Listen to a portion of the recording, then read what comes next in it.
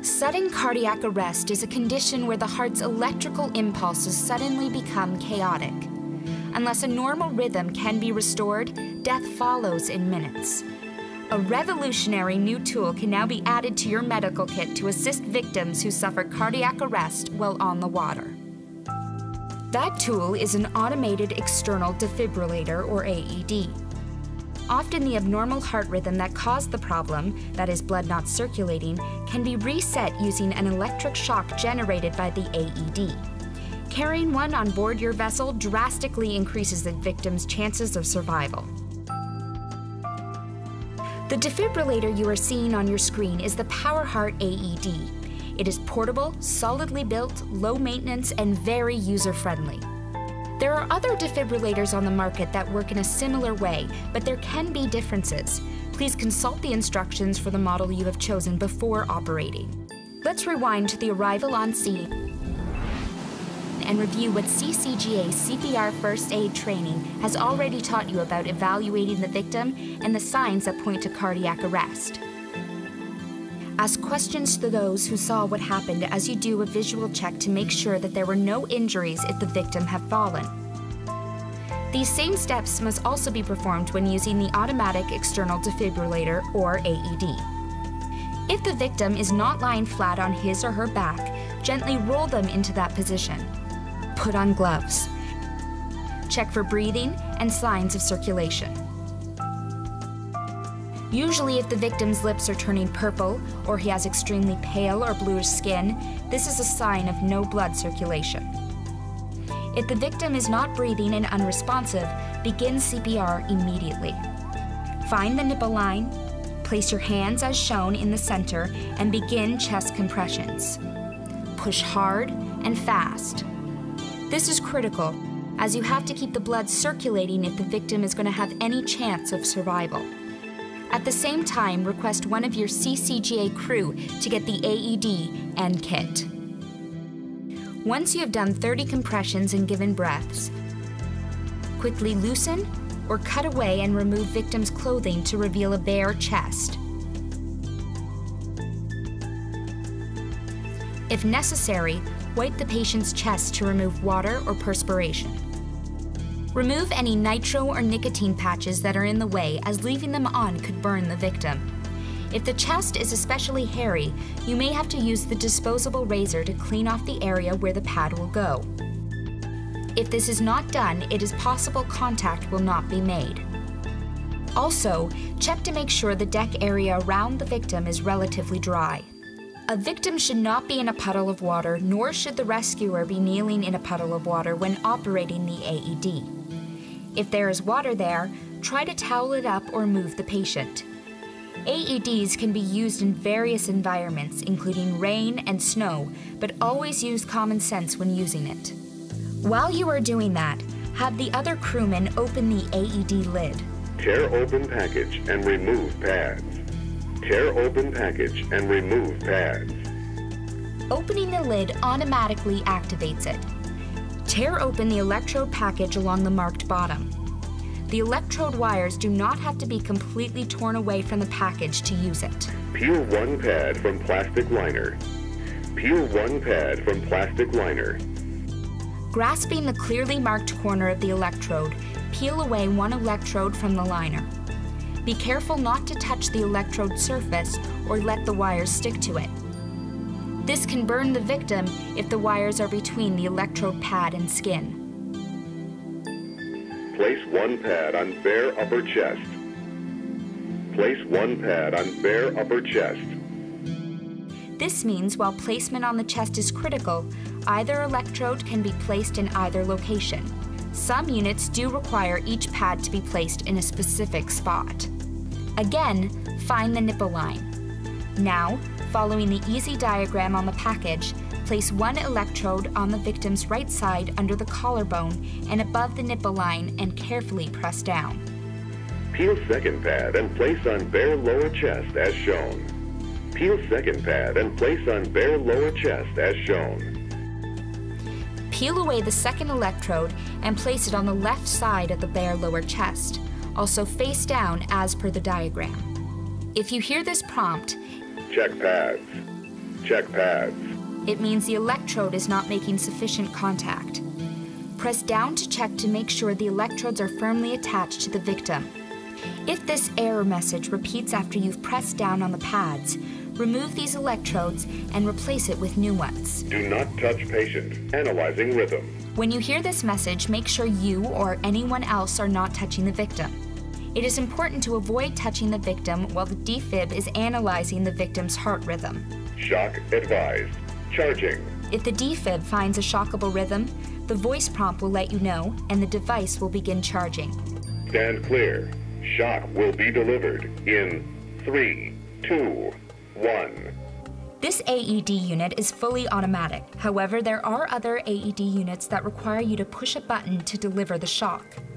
Again, study the user manual with your AED unit before operating. Shock delivered. It is now safe to touch the patient. The unit will then prompt you to begin CPR. Start CPR. Give 30 compressions. Then give 2 breaths.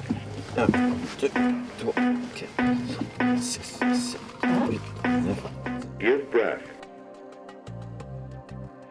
The AED will ask you to repeat the whole process if the shock was not successful in resetting the heart. Do not touch patient. Analyzing rhythm. If the victim's rhythm changes after the defib has advised a shock, it will cancel the shock. Do not touch patient. Analyzing rhythm. Stand clear. Rhythm changed. Shock canceled. There are 2 reasons for this. Either the shock was successful and the heart is beating as it should, or it is not picking up any heartbeat or shockable rhythm.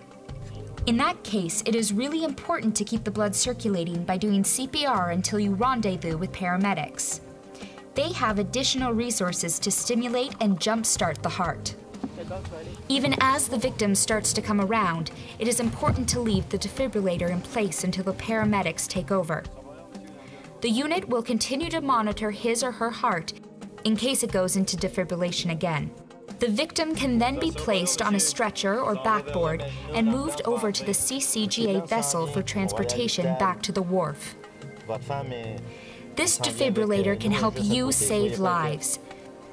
You and your team should review the operating procedures of your defib unit periodically in order to keep the training current. The PowerHeart AED defibrillator comes with an extended life lithium battery that does not require charging. There is a smart gauge battery indicator that you can look at to see the amount of battery life remaining. The unit will also tell you if battery power is low. Battery low. It also has a rescue-ready indicator light on the outside. You should carry the following as part of your defib kit: towels, blunt end scissors, disposable razor, mouth barrier, 4x4 gauze, and disposable non-latex gloves. The blunt end scissors are to cut away any clothing in order to expose the bare chest. The towels are to pat down the patient in case he is wet from water or perspiration. The mouth barrier is to protect the user when giving mouth-to-mouth resuscitation. And the gauze is in case the victim is bleeding from a fall when the heart attack began. Note that defibrillation pads are one use only. Replenish stock as required. Also check best before dates on the pads. They have a 2-year shelf life.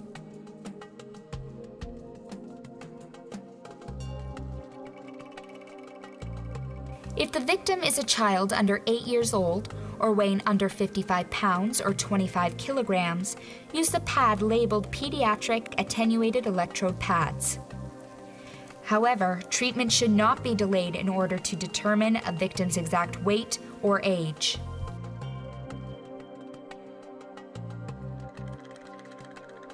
If the heart attack victim is female, the procedure is exactly the same. A life is at stake. It is no time to hesitate. Open up or cut through the front of the top garment. Cut the bra between the cups and attach defib electrode pads the same way as is done with a male. Follow the prompts given by the defibrillator. Do not touch patient. Analyzing rhythm. If the defib starts to cycle again while you are moving the victim, put the backboard down and follow the commands.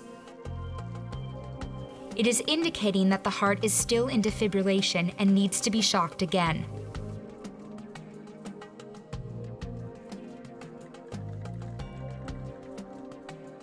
If the victim has a pacemaker, you are still able to proceed as you normally would with pads placed as indicated. Pacemakers are not affected by the AED shock as long as they are at least an inch away from the pad.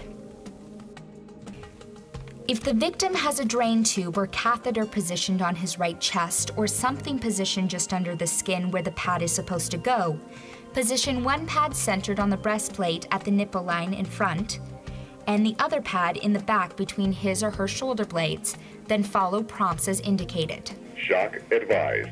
Charging. Stand clear. Shock will be delivered in 3, 2, 1. Shock delivered. Ok. Attention, monsieur. On va vous placer. Voilà.